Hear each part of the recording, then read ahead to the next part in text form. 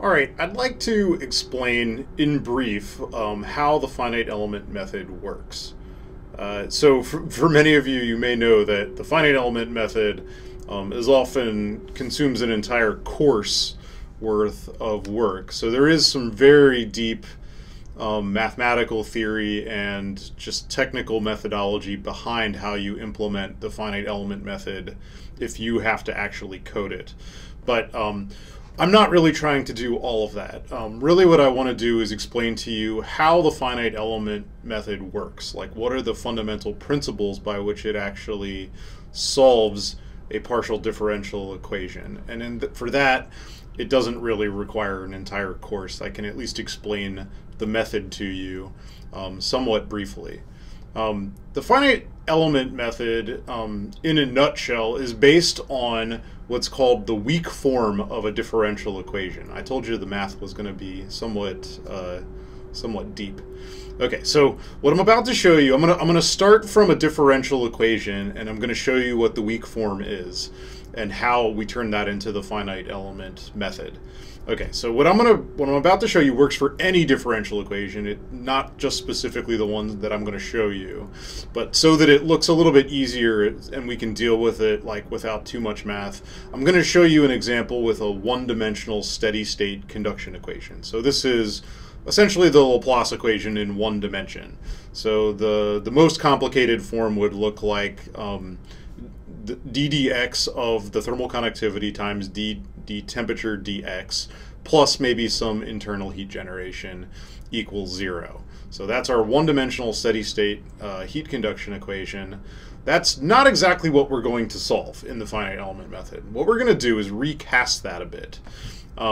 So there's something called the weak form, and the way it works is like this. I take the original differential equation on the left-hand side, which was equal to 0, so I always move it, like if there was a left-hand side and a right-hand side, I'll just like subtract off, let's say, the right-hand side so that the total thing is equal 0.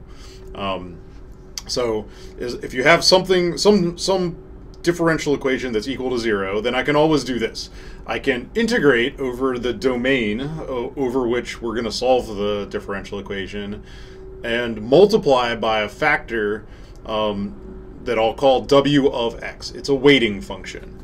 So I'm going to take the original differential equation, multiply it by this weighting function, integrate all of that over the domain of the solution, and that'll still be equal to 0 because the original differential equation was equal to 0. So like this little bit here was equal to 0, so whatever function I put here doesn't really matter.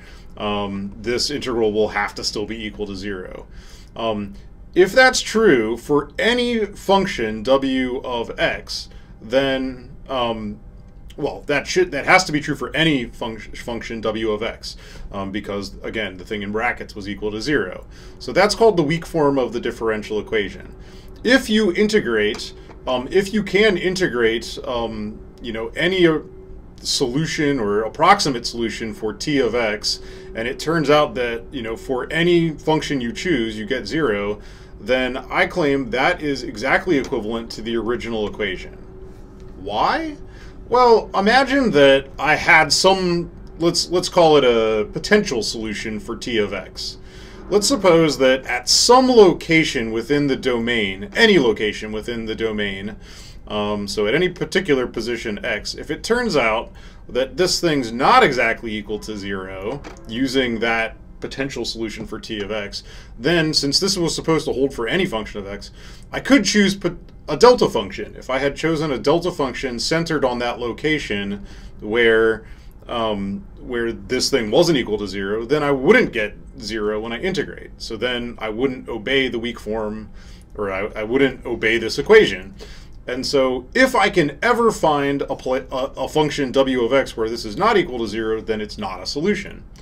Therefore, basically, this equation, the original equation, and the second equation over here, the weak form, have exactly identical amount of information in them. It's just that the weak form looks a lot more complicated, and it seems like a much more difficult argument to make. but it is ultimately mathematically equivalent. So that is really like the thing that sets you off on doing the finite element method. So here's the two. So there are basically two key ideas of how we use this weak form of the equation. So what we're going to do is we're going to construct an approximate solution for t of x. So like I'm looking for t of x in this equation. I don't know how to get it necessarily, but what I'm going to do is I'm going to form an approximation of t of x using a test function with a bunch of degrees of freedom. So in practice, this is usually a polynomial. So I'll choose like an n-degree polynomial or something like that, and I'll try and construct the best polynomial that I can that makes this thing as close as it can to being 0. So then what I'm going to do, so there's a little bit more to it. So I have n degrees of freedom, so this is only one equation. So how do I solve for the n degrees of freedom? Well, what I'm going to do is I'm going to construct a bunch of different test functions. So this equation, the weak form, was supposed to hold for any test function. So what I'll do is I will construct n different test functions. So however many degrees of freedoms I have up here, I'll just use that many different test functions. And if I can get this t of x to, for each test function to equal 0, then I think hopefully I'll be doing a pretty good job. So for each different test function we come up, we'll require that our approximate solution satisfies this equation. Exactly. So we'll require that for that test function, our t of x, our approximate t of x, will exactly satisfy this weak form.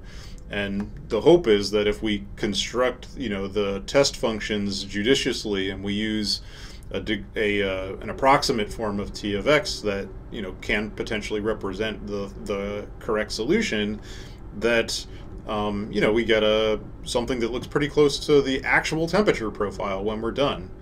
So if I look at that, that'll give us n equations. So one equation for each test function we use, and there are n unknowns, one for each degree of freedom in our test function for temperature.